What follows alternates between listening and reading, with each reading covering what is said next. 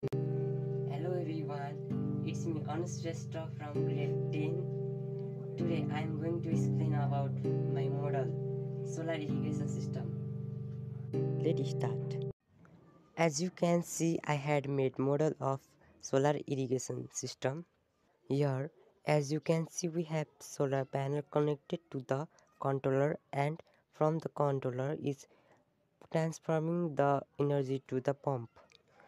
The pump here has two works. That one is to extract groundwater and take the water to the overhead tank. Overhead tank irrigates water to the plants.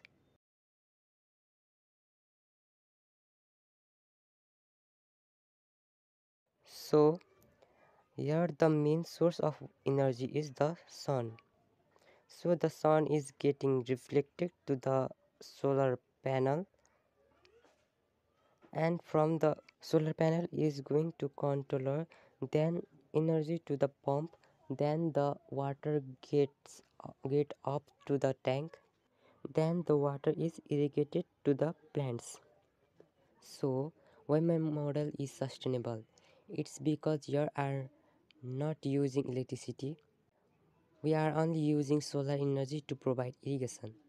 Moreover, there is more income in generating this system, and also there are improved now.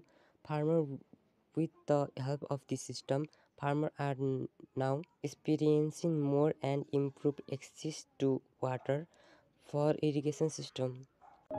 Thank you.